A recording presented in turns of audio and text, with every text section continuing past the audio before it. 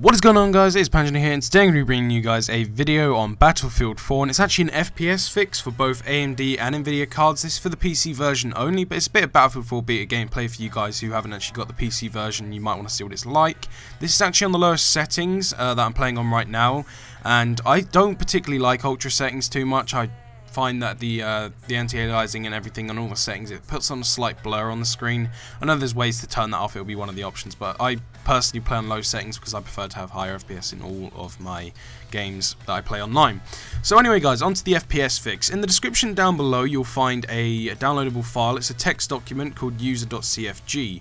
Now inside that text document there are a few options that have, well, it's a few lines of code basically to tell the game to disable these options that you can't actually disable in game, and it's basically to turn down DirectX 11 and stuff like that.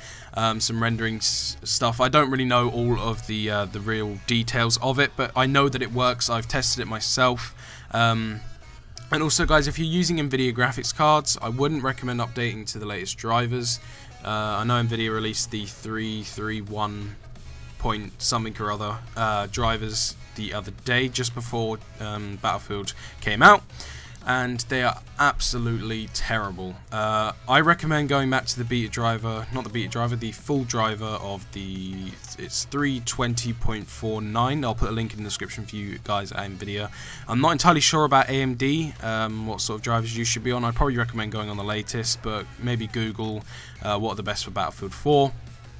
I'll link you guys to the AMD driver thing in the description as well, but definitely download the user.cfg file, guys.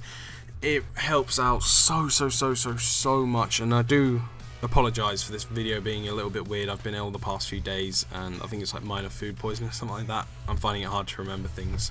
My mind's just blank. But yeah, all you got to do to use the user.cfg file, you're probably wondering, I'm telling you to get it, but where the hell do you put it? You go into your program files x86 or program files, depending if you have a 32-bit or 64-bit system. Actually, no, it'll be program files x86 because you have to have 64-bit to run the beta.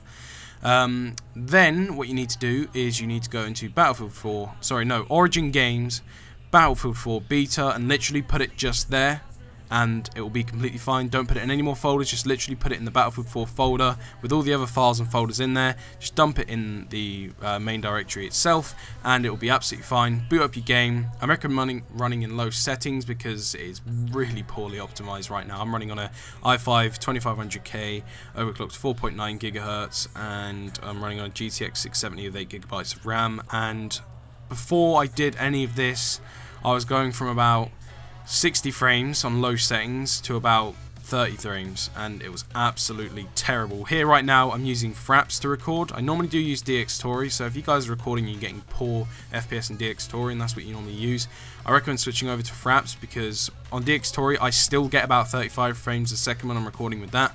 Switched over to Fraps, and I just knocked a plate.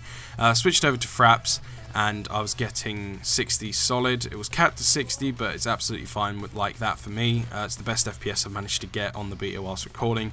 So yeah, guys, if you're having trouble recording, I'd recommend going with that as well.